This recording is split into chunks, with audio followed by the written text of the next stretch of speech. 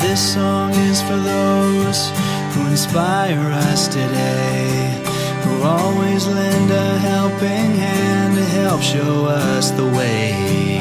I went to high school in Dallas. It was called the Science and Engineering Magnet. And so it was a magnet school in Dallas, and I went to A&M.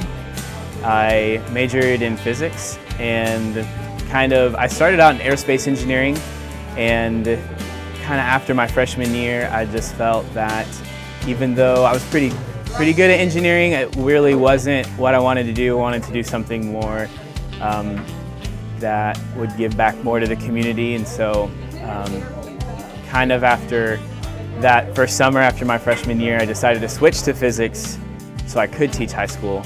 And so I graduated in 2011 with a degree in physics and pretty much immediately started teaching in Bryan ISD. So yeah, when I was kind of soul searching in college and really felt like I wanted to do something that was going to impact people a little bit more tangibly than engineering does. Engineering is definitely impactful, but I wanted to be kind of in there with the people and reaching out to kids, and so that was really my impetus to change from engineering to teaching and wanting to teach. The last couple of years I moved up with the same kiddos, and I just really enjoyed getting to know them, and having that rapport with them is really important to me, and getting to know them and letting them know that I'm for them and I'm on their side.